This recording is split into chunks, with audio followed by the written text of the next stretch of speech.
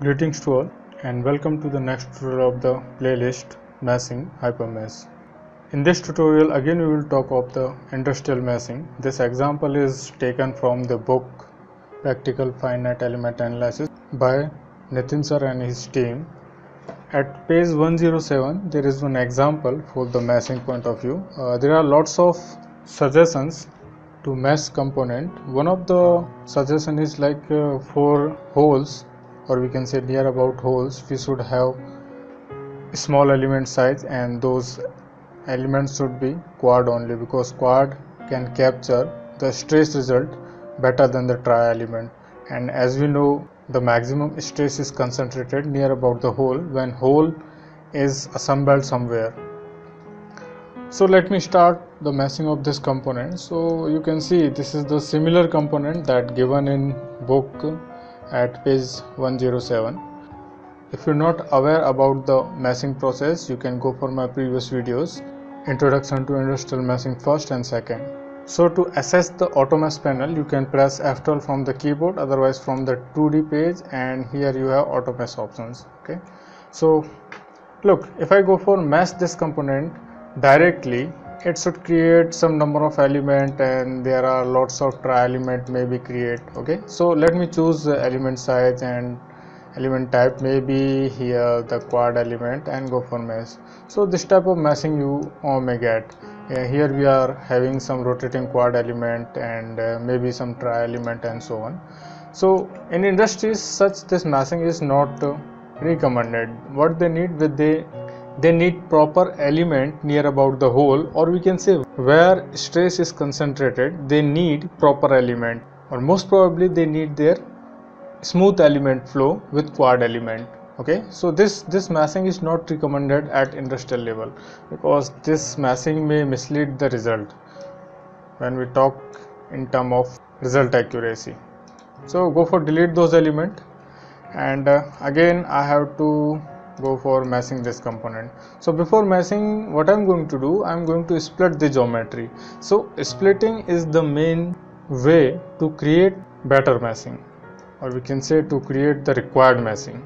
So you have to make sure where it need to be split. So always before start meshing, you have to check out the model, you have to look the model completely where it need splitting and where it need some more geometry cleanup. So there is no need of such geometry cleanups. Actually geometry cleanup may be missing surface and maybe the free edges and so on, but there is no need of geometry cleanup, but there is need of splitting of the geometry to create a better mesh flow, especially near about the hole. So make sure some standard view likewise. Okay, one most important thing, this component is mirror component, or we can say symmetric component. So I'm not going to mesh the complete component, I'm going to mesh only the half portion and will reflect those elements or to the another half. So to do so, I have to split, and make sure you always start meshing from the critical portion. Okay, don't start meshing from the easier one. Why? Because if we go for mesh this easier portions, they will very easily meshed, and when we go for looking the critical component, and maybe due to unsplitting or due to improper splitting, we are unable to create better element. So what we have to do, we have to delete those all elements. So always start meshing from the critical portion where its component is more critical. So you can see, if I talk about this half portion, the meshing of this portion is critical as compared to these ones. So for that I have to split this, and as you can see in my previous videos, if you have hole, there are two ways to mesh such component. First is creating washer, and second you can create a rectangular split near about the hole and go for meshing. Okay, so I'm going to use the second way because the similar meshing is given in the book. So what you have to do, you have to go for F8 for creating node, or you can access the same options from geometry and node option. So why node is needed? Actually node is needed because you want to create a split in a proper way. Okay, you can use directly F11 node to node options, but sometime it may happen like if you select this node and this node, this line may not straight. Okay, another thing, if you use this split line to line options, node to line options, just go for select node and line. Yeah, this line may be straight, but it is not necessary. You will able to create the same split on the other side. So I'm going to select node here and this line here. So look, the space between hole and these two line is different. Okay, so that's why I'm not going to use these two options. But if you know the dimensions, or if you have some points where you want to split, this work you can done in the CAD geometry. If you create one point here to split, or you can create split itself in the CAD geometry, then it will be easy for you. So right now I'm not going to use this option, just go for unsplit. Okay, so I'm going to create one node on the center of the hole. Just go for F8, arc center. Make sure here you choose the line option, sometimes it is in node options. So just go for line here, select this line for which you want to create a center node. Okay, one center node is created. Now I want to translate this node with some distance in this side and this side with the same distance. That's I'm able to create a split here. That's I'm able to create a similar split on the opposite side here. Okay, so for translating you have to go for Shift F4, translate options, select the node. If you go for translate this node directly, the original node will be translated. So what you have to do, you have to click on that yellow box, and here you have duplicate options. Okay, so duplicate and with some distance. Yeah, make sure your directions, whatever required direction is there. So right now, and the X that I want to create one split here, here as well, here, here. So that's why I'm going to select the X direction as well as Z direction. Okay, so again go for duplicate the selected node and going for translate in opposite direction with the distance of 20 magnitude. Okay, the total distance is 20. So now I'm selecting these two nodes and I want to translate for 20 magnitude in this direction. So this direction is Z direction. Go for, oh sorry, I am not gone for duplicate, so just go for duplicate. Yeah, okay, and similarly I want to translate this node here also. So again go for duplicate and translate. Okay, so instead of quick editing I am going to use surface edit option. The shortcut key is Shift F9. So I am using the options trim with surface or plane. Select the surfaces which you want to trim. Okay, one most important thing, if you trim one surface you have to trim the all connected surface. Okay, so I want to trim with respect to this plane. Here we have one plane, so direction of plane, or we can say normal direction of the plane is Z, and the base node, this one is the base node. So one trim is created. Of course, another thing, these surfaces I am going to trim. Okay, I am not going to trim these surfaces. Why? Because I will go for create meshing for the half portion and will reflect to the another half. So now this direction is, see, this plane, so normal direction is X. Okay, likewise. Okay, similarly I want to split from here, so I'm not going to switch the direction again and again. So in a single time I'm going to split. Likewise, similarly from here, select node, split. Okay, so similarly I'm going to split from here and here also. Select these surfaces, and now this direction is Z, and this node. Either you can select this node, both are the same, on the same plane, not same, on the same plane. Select this node. Okay, now splitting is done. So now you can start the meshing. Okay, so again where you have to mesh, you can go for creating mesh from the one corner, and it is general recommendation that start meshing from one corner and end at the another corner, or end on the another side. But if you have such critical component, or we can say if you have such holes, so it is always recommended to mesh near about the hole first. Okay, so the another most important thing that we have to define is element size. So how to define the element size? So for element size you have to always check the minimum size of the geometry. Okay, so here you can see this, or this edge length is the minimum one. So if I go for creating 2 or 3 element on this edge, that edge can be covered by the element. So to check the minimum geometry or minimum feature, you can go for F4, that is the measure options. So between 2 point I want to measure, just go for 2 point, and this distance is 4. Okay, so I can choose element size up to 5. Why? This distance is 4, and why I can choose element size up to 5? See, the minimum element size that we are allowing is around element size divided by 10. So minimum element size we can allow up to 0.5 here, or we can say up to 1 here. If I want to create more number of element here, I did not need to reduce the element size for the whole component. So just go for it. Go for Automesh panel F12 and select the surface. You also can go for some standard view likewise. Okay, select the surface and element size 5 using the first option, size and biasing. Okay, these all options I already discussed in my previous video. If you are worried about those, you can go for the previous video. Just go for mesh here. Okay, look, this edge feature is not covered by element. So what you have to do, you have to increase the element density here. Okay, so to increasing element density, you can use the first options and yeah, up to 4, 5, 6, 7 or 8 and something. Okay, so I am using here 8 element. Yeah, that geometry is covered by the elements properly. Okay, why I am going to choose the 8 element, this also I explained in my previous videos, Introduction to Industrial Meshing First and 2.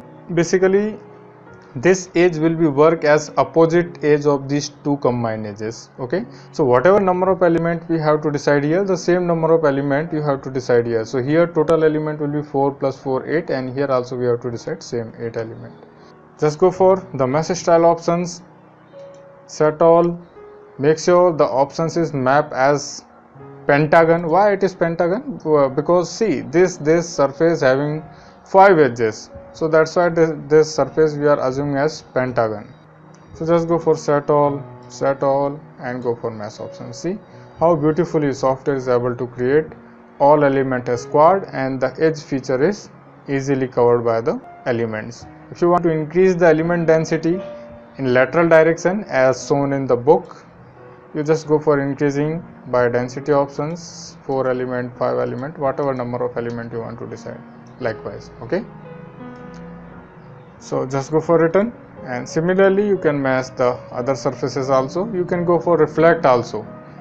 Okay, these element you can reflect here, here. So I'm not going to reflect, I'm going to use 5 element. Here I'm going to define 8 element. Mesh style, set all, map as rectangle, and just go for mesh. Yeah, so very beautifully software is able to define number of elements.